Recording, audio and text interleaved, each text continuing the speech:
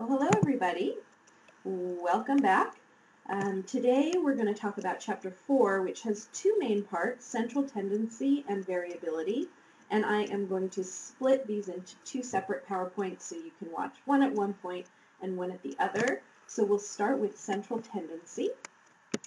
In this chapter we'll cover central tendency and measures of variability. This PowerPoint will be on central tendency, which refers to three ways to describe what's happening in the center of a distribution of data. So we're talking about a way that we can describe the average data point, the most typical data point. And that's often a question people ask when you are a researcher. If I'm doing research and I study IQ in children with stroke, oftentimes children or people, when I say this is my research, they'll say to me, well, what's the average IQ in children who have had a stroke? People are very curious about the average. And there are three ways that we can look at the average: the mean, the median, and the mode. You've probably heard of these before, and so this may be a bit of review, but we're going to talk about why you would use each one, which becomes important in statistics. So as I said, central tendency is a measure that determines one single value that describes the center of your distribution of scores and represents the entire distribution of scores. So what that means, central tendency is a descriptive statistic. We talked about descriptive statistics, that they describe your data, they summarize your data, and they organize your data.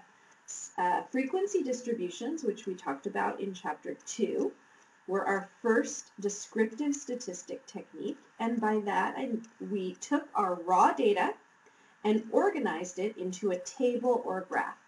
So frequency distributions, frequency tables, are a descriptive statistical technique that allow us to organize our data.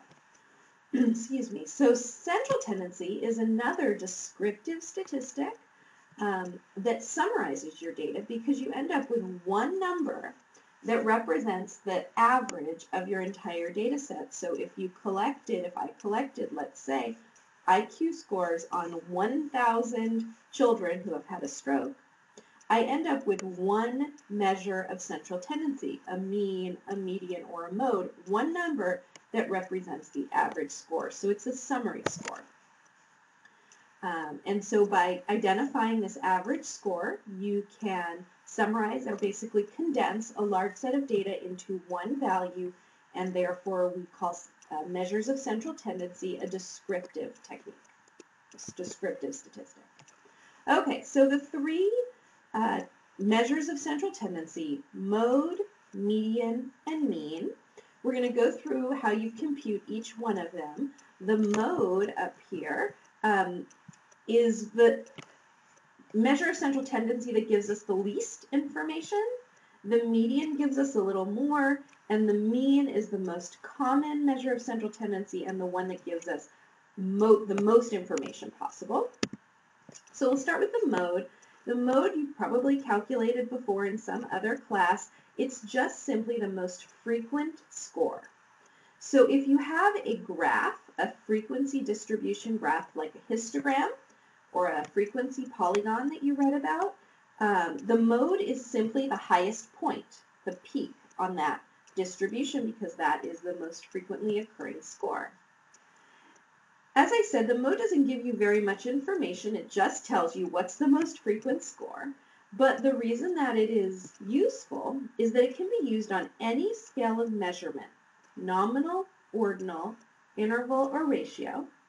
And nominal data, if you recall, is when you have your variable is people or your observations fall into categories, something like male or female, or if you're looking at eye color, it would be the different eye colors: blue eyes, brown eyes, green eyes, and you're putting your observations into categories that have no numbers associated with them.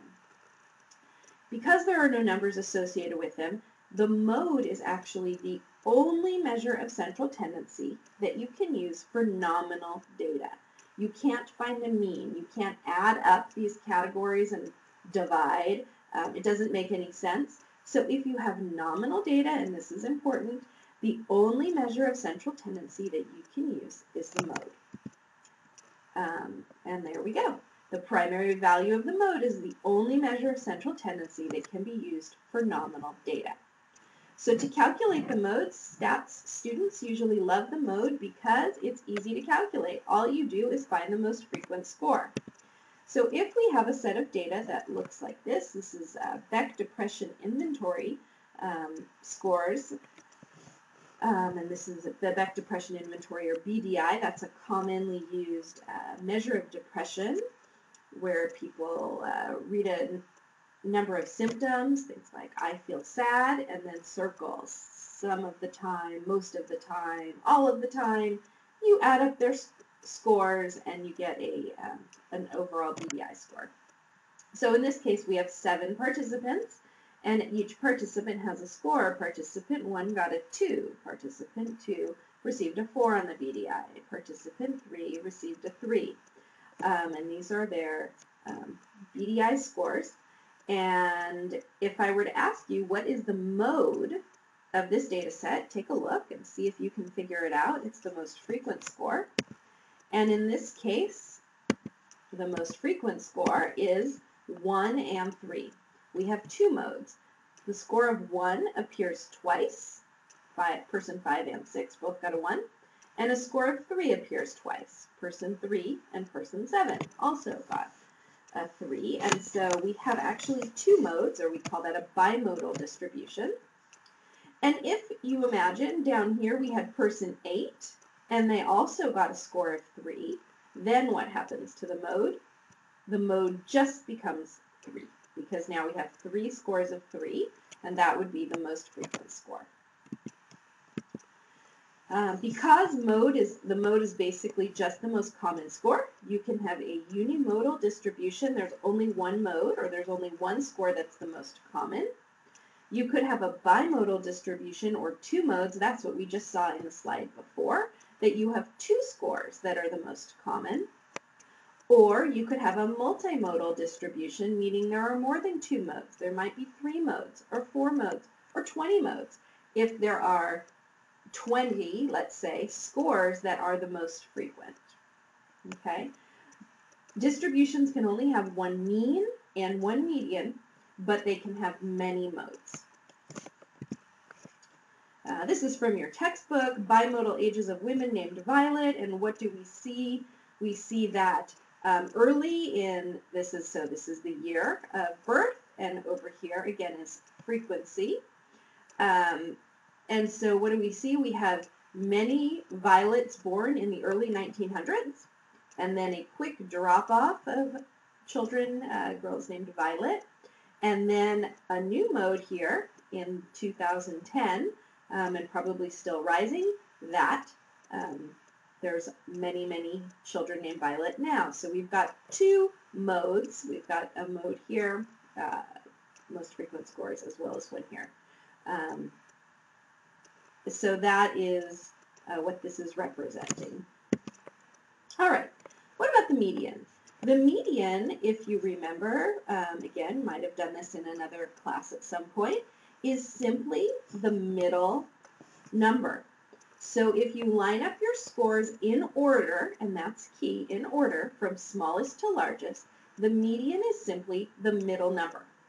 And the median divides all the scores in your distribution so that 50% of the scores are below the median and 50% are above the median. How to compute the median? Again, it's relatively simple. You place your scores in rank order from smallest to largest and then find the middle number. And because you have to place these numbers on a scale from small to large, you must have numeric data. So they must be, your data have to be at least on an ordinal, interval, or ratio scale. Cannot find the median of nominal data. Okay. So calculating the median is you line up the scores from smallest to largest and find the middle number. Pretty simple. And again, you may remember from doing this in the past that if you have an odd number of scores, it's really easy because there is a middle number, and the middle number is your median. If you have an even number of scores, you find the 2 middle scores, add your 2 middle scores together, and divide by 2. and that becomes your median. So here we have our same Beck Depression Inventory scores here for our 7 individuals. First thing for median is to reorder them from smallest to largest. So we say, oh, the smallest score is a 1, I put it here. We have another 1, I put it here. Then we have someone who received a 2, that goes here. A 3 here, a 3 here, and then we have 1 4 and 1 5. So these are our reordered BDI scores from smallest to largest. And to find the median, we need to find the middle score. And so there you go. It's a 3. It's the score right in the middle. We've got 3 scores below and 3 scores above. So the median is 3. All right. Very simple to do. The key is to remember to reorder your numbers. I have taught statistics for many years, and for many years I give a test question where you need to find the median. And there's always someone who takes the random list of numbers and tells me in this case the median is 5. The median is not the middle score in a random list of raw data. The median instead, you must reorder your data and then find the middle score. Okay? And if we had a 8 data point here, let's say person 8 got a 6, now we've got an even number of data points. We have to find the middle 2. So in that case, we would have 3 numbers below, 3 numbers above, and 3 and 3 would be our 2 middle numbers. And to find the median, you would add these 2 together, 3 plus 3, which is 6, divide by 2, which gives you 3. The median would be 3. Okay. The reason we would use the median instead of the mean is that it is relatively unaffected by extreme scores. And what that means is the median tends to stay in the center of the distribution, even if you have a very few very high or very low scores. This is when you're talking about a skewed distribution. You remember it's skewed distributions from chapter 2. And so if you have, and I'm going to go back here one slide, if instead of person 7 getting a 5 on the BDI, person 7 got a 35. Imagine this is a 35, a very high score, an extreme score. This would make our distribution positively skewed. What happens to the median? And if you look at this, the median doesn't change. The median is still 3. And if this person got 135, now an extremely high score, again, the median doesn't change. So the median is important to use when you have skewed distributions, and I'm going to show you how that works in an example in a few minutes. Okay, but that's to keep in mind that the median is relatively unaffected by extreme scores, and when you have skewed distributions, you might use the median instead of the mean. So now let's get to the mean, which is the most commonly used measure of central tendency. It's again something you've all probably done at some point. In order to compute the mean, you must have scores that are in an interval or ratio scale. You must have numbers, and the numbers can't be place value. It can't be ordinal numbers, first place, second place, third place. They must be actual real numbers. And how do you find the mean? Again, most of you have done this before. You add up all the scores and divide by the total number of scores. So here's our first formula for the mean. You're taking the sum of x. X means all your scores. So you're adding up all your scores and dividing by n. N is your total number of scores. Okay, so there's a formula for that. So in this case, if we wanted to find the mean Beck Depression Inventory, here are the same scores we've been using, and it doesn't matter. You could use them in this random order, or you could use them in the reordered order. Doesn't matter. Add up all the scores and divide by the number of scores. If you want, you could pause this and see if you get the answer right. And if you do, you would end up with the sum of scores being 19 divided by 7, and that gives you a mean of 2.71. Okay. This brings us to something that will be very important in our class, which are statistical symbols. And in statistics, we have a lot of formulas that we use, and therefore a lot of symbols that we use. And in order to understand the symbols, we have to go back to populations and samples. Hopefully you remember that a population, this is from chapter 1, is everybody you might be interested in studying. So if I'm interested in doing a research study on people with Alzheimer's disease, the population I'm interested in studying is everybody in the world with Alzheimer's disease. Now, of course, that's a huge group of people, and it would be almost impossible for me to test everybody with Alzheimer's disease on whatever it is I'm interested in doing. Maybe it's a new medication. And so instead I take a sample. And if you recall, a sample is a small group of participants taken from the population, and it's that small sample that participates in your research study. So a sample is a small group, and the population is everybody we're interested in studying. Now, I'm going to go here. If you are talking about a population of data, so if you were somehow able to collect data on an entire population, and this is possible if the population is small. For example, if I'm interested in people, students who are taking my, Dr. Spilkin's 258 class online, then my population would be all of you taking this online class, which is about 40 people. And that could be my population if I have a question of how satisfied are you with the class, or how much are you learning in the class, and you are my population. I could probably get data from every single one of you. In that case, I would be able to test the entire population if the population was small.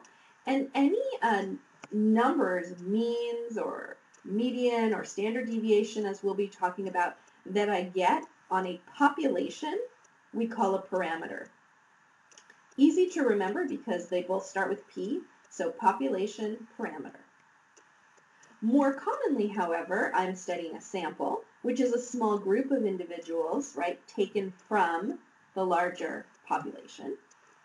And if I get a mean for my sample data, or a median or a standard deviation for my sample data, then that is a statistic. Again, easy to remember because they both start with S. If you have a sample, you're getting a statistic. This becomes important because the symbols that we use are different if we are talking about a sample or a population. So in this case, we're looking at the mean. The symbol for mean of a sample is either a capital M or an X, and goodness, I'm sorry that the slide looks like this. There should be a line right over the top of the X, and we call that X bar. So the mean can either be symbolized for a sample as a capital M or X with a bar over the top. Most times we only have one symbol, but for some reason for the mean there are two, capital M or X bar. And I'm sorry, it didn't come from me, it came from whoever made statistics, so you just have to remember both of those. If you have a mean of a whole population, you are going to symbolize it with this Greek symbol mu. Kind of looks like a droopy U, maybe, but that's the Greek symbol mu. And so if you're talking about the mean of a population, let's say the mean satisfaction for the population of students all taking Psych 258 online with me, so that's the 40 of you. If the mean satisfaction score was a 4, let's say, I don't know, on a scale of 1 to 5, then I would write mu equals 4. The population mean equals 4. However, if I was looking at a sample, then I would write capital M equals 4 or X bar equals 4. All right? There will be a pattern you'll notice as we go through this class that anytime we're talking about symbols for populations, they are Greek letters. And every time we talk about symbols for samples, they are our regular letters. So that'll be pattern that will go throughout the course. So which measure of central tendency is the best? The mean is the most commonly used. It is best for symmetrical distributions, and it gives you the most information.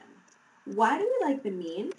Because if you calculate the mean, remember how you do it, you put every single data point into your computation of the mean, right? You have to add in every single person's score and then divide by the number of scores.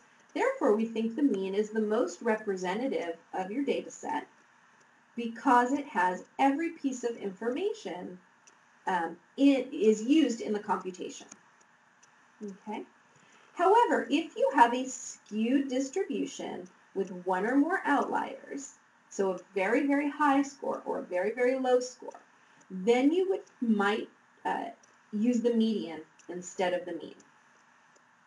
The median is relatively unaffected by outliers, and so you might use the median in this case. And when would you use the mode? Pretty much only when your data are nominal, when you have data that's in categories, and the only thing you can do is count the most frequent score and call it the average score. Okay, so if I was looking at people's eye color in a particular classroom, and I had 12 people with brown eyes and 6 people with blue eyes and 2 people with green eyes, all I could say is that the modal eye color is brown. It's the most common eye color. And as I said, the mean doesn't work very well when you have extreme scores, because when you have extreme scores, you're going to add those extreme scores into your computation of the mean, and the mean starts to be pulled in the direction of the outlier. And again, the mean won't work when you have nominal data because you just can't compute a mean, or ordinal data when you have first place, second place, third place. So although the mean is the measure we prefer, and it's the one that we're going to use 95% of the time, if you've got nominal data, it doesn't work and you need to use the mode. And if you have very skewed data, then again, the mean may not be representative and you might choose the median. Here's something that you could work on and see how an outlier affects the mean compared to the median. And let's say I was looking at average yearly income for individuals living in San Diego. This is totally made up data, but imagine that's what we did. And we have a sample of 10 participants and we ask them their yearly income. So person 1 makes $60,000 a year, person 2 makes $30,000 a year, person 3 makes $100,000 a year, and so on, until we get to lucky person 10 who makes $3 million a year. So what I would like you to do is first try to calculate the median, and then calculate the mean. You might want to pause here, give yourself a minute to do that, and then we'll go over the answers. So if you were calculating the median, you would have to first put your income in numerical order, and so you would start with 20,000, 30,000, 40,000, 50,000, 60,000, etc. You have an even number of scores here, so now you would need to find the 2 middle values. In this case, it's 60,000 and 70,000. You add them together, 60,000 plus 70,000 divided by 2, and your median is $65,000. With the mean, however, you add up every single score and divide by your total number of scores, which is 10, and you get a mean income, yearly income, of $354,000. Wow. While that would be nice if that were the case in San Diego, that the average income was $354,000, it's pretty inaccurate. And what happened is that the mean, because you're adding in every score, including this 3,000, gets pulled quite dramatically towards the outlier. And the mean becomes very high. And so in this case, we would probably choose the median to say the median is the most accurate representation of the average income, because it's 9 out of 10 people really are in that range. and the median isn't really affected by this 3 million. And in fact, if you now pay attention when there are newspaper reports, sometimes they put out the average home price in San Diego, they will use the median because there are, of course, some extremely, extremely expensive homes, and if you use the mean, then it would make it seem as though, average home price in San Diego is, I don't know, $4 million because you're including some of these, $50 million houses that are around. So instead they use the median, which is a better representation. Okay. Lastly, shape of the distribution and central tendency. If you have a symmetrical distribution, then your distribution will have a single mean, median, and mode, and they will all be at the center point of your normal distribution. The highest point will be the mode, the mean, and the median. But in a skewed distribution, there's a pattern of scores that you'll see. I'm going to turn to the next slide so you can see this. Here's a positively skewed distribution where most of our scores are low, but we have a few very high scores. This is like the case of the income that we just looked at. Most people have income here, and then we've got our $3 million person way out here. In a positively skewed distribution, the mode is the highest point. The mean is the one that is most pulled toward the outlier, and the median is right in between. And that pattern will always hold up in a positively skewed distribution. And in a negatively skewed distribution, in the case where most people have high scores, but we have a few low scores, again, the mode is always the highest point. The mean will be the one that's most pulled toward that outlier, and the median will be in the middle. All right, I hope that has helped you understand central tendency, and when you're ready, go ahead and start watching the next video about